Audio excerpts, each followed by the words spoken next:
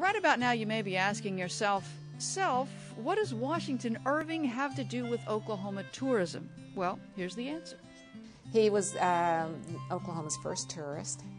He came with the first official U.S. expedition to the central part of Oklahoma in 1832.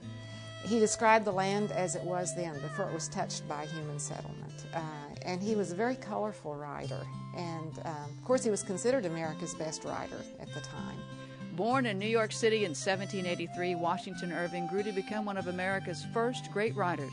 His most popular works were in the form of folk tales, like The Legend of Sleepy Hollow and Rip Van Winkle. Irving and a small entourage toured what is now Oklahoma in October and November of 1832.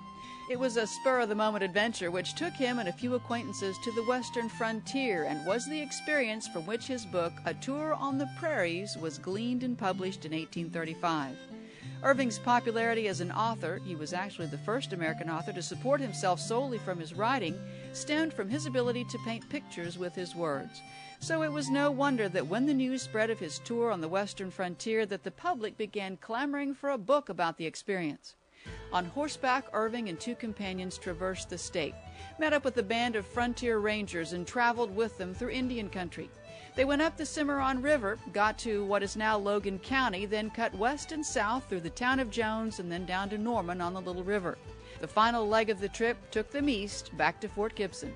Reading his book about what it was like before any kind of settlement is really a great experience. And there are places where you can almost imagine what the land looked like. In fact, I think around here in eastern Payne County, there are places where you can perhaps, close your eyes a little bit or not look at the electric high lines or the cell phone towers or whatever and imagine what it was like for Irving and his party. The Washington Irving Trail Museum in Ripley has an impressive exhibit showing Irving's tour. Of course, we are the namesake for the museum, the Washington Irving Trail Museum, is after Washington Irving and his 1832 trip in which he camped back here about 100 yards. The Clovers also offer a privately guided outdoor tour upon request. Washington Irving's book, The Tour on the Prairie, gave Oklahoma a positive image. It endures to this day. As you can see, the Washington Irving Museum is a wonderful tribute to one of America's greatest storytellers and also a vast repository of many other Oklahoma stories.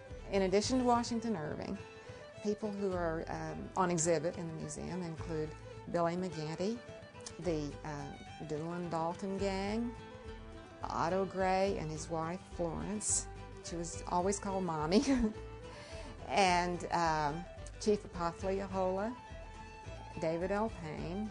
And if you don't know who some of these people are, you can come to the museum where we have exhibits, photographs, artifacts related to those people, and you can always ask us questions because we love to talk about the subjects in the museum.